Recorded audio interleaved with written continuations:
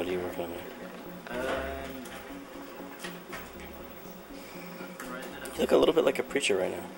And you were a world builder, right? Yeah, so the world builders were like half level designers, half environment artists. And they sort of smashed the role together. The way we were working in the worlds almost necessitated that because we had no multi-user source control. So multiple people couldn't have the same level checked out at the same time? Not back then. Back in Psychonauts, when we'd export a level to play it in the engine, like, you know, we're pushing it all the way to the Xbox, the original Xbox. What are we calling that one now? I don't know. The first Xbox, you know, that was like a half an hour, 45-minute process, and now it's just like you hit play and then you're in the game. It takes no time at all.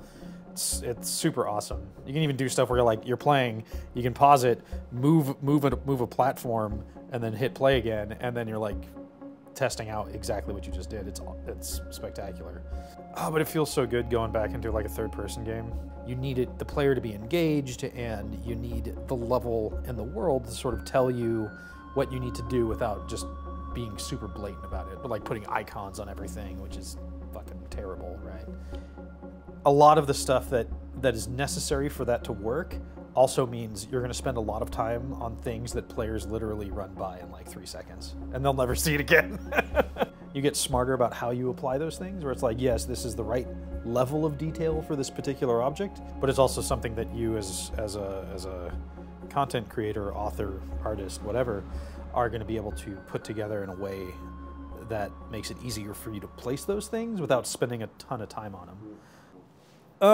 Well, I mean, a lot of the gameplay in the original Psychonauts is, it's not bad, I would say dated. Like, at that time, platformers had sort of a certain feel, and that doesn't really work nowadays. The older games do not sort of fit into what a modern game is. They still have things that feel good, right? Like Mario's backflip jump still feels good even today. There's still a lot of good motion in there, and it's pretty rad. Go, go, go, go, go. You're gonna get hit. I got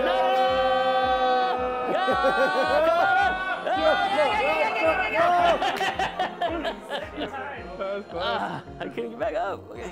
Ukulele's funny because it's almost a one-to-one to Banjo-Kazooie, right? Like, down to what the character can do. And the real difference is that ukulele just feels super tight. It's interesting to see how they're basically doing the exact same thing that we are.